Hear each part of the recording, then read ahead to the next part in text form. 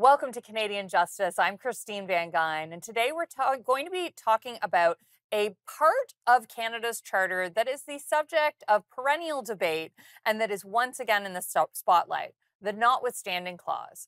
The Notwithstanding Clause, or Section 33 of the Charter, allows legislatures to enact laws notwithstanding certain rights guaranteed in the Charter. This clause was part of the historic compromise it took to enact Canada's charter, but it remains controversial. Recently, Conservative Party leader Pierre Poilievre hinted that he may use the Notwithstanding Clause to enact certain types of sentences for violent criminals following findings of unconstitutionality of those sentences by Canadian courts. While Section 33 has been used by provinces, it has never been invoked federally. It's sometimes referred to as the Override Clause, but even this characterization is controversial. Are we entering a new era with the Notwithstanding Clause? How should we think about the complexities around its use, history, pre-charter rights, its preemptive use, or the ability of courts to review government action once the clause has been invoked? Many of these questions are considered in a brand new book, The Notwithstanding Clause and the Canadian Charter of Rights, and the Canadian Charter, Rights, Reforms, and Controversies, edited by Peter Biro.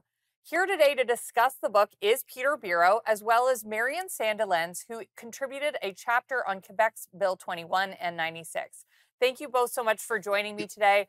Now, let's start at the beginning with some of the basics. I gave a bit of an introduction about Section 33 and how it is used. Peter, what can you add to that explanation? Well, what I'd say is, in general, we know that the Charter protects all of our fundamental rights and freedoms, at least the ones that are enumerated in the Constitution. There are two regimes in that Charter for the regulation or restriction of rights. One of them is Section 1. We'll come to discuss that a little later. The other is Section 33, the Notwithstanding Clause, which allows, as you said, the provincial legislatures and Parliament, although it hasn't yet resorted to it, to restrict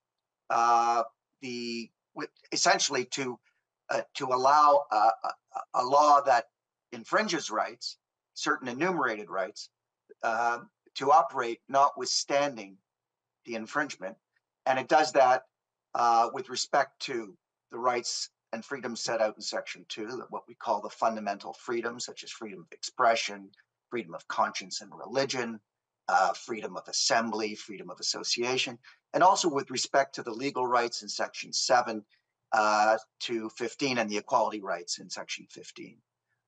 And there are certain formal parameters or criteria that have to be complied with, not very many. Essentially, the Notwithstanding Clause can be invoked with respect to a law for a period of 5 years, at the end of which time it sunsets, unless it is reenacted. And then the other formal requirement, of course, is the one I just mentioned. It must apply only to one or more of those specified rights in Section 2 and 7 to 15. So there are certain rights. There are certain rights that the Section 33 cannot be used on. For example, voting rights, mobility rights, and of course there's that 5-year sunset clause. So if a legislature wants to continue to have that law enforced, they would need to invoke again after 5 years.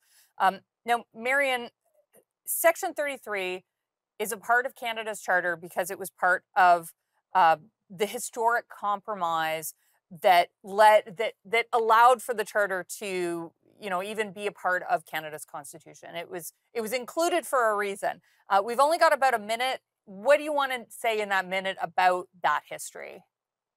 Well, Thomas Axworthy has a chapter in Peter's book, and it talks about the compromise and how we wouldn't have a charter without Section 33. It was, in fact, some Western premiers, the premiers of Saskatchewan and Alberta, who had concerns about courts interfering with things like social policy, which led them to want to demand a Section 33, a notwithstanding clause.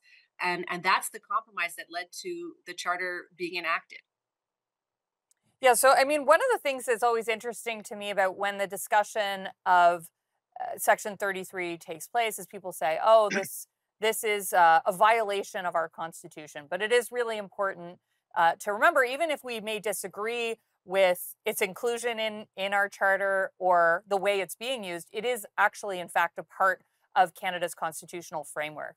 We'll get into some of the deeper questions when we come back from this commercial break.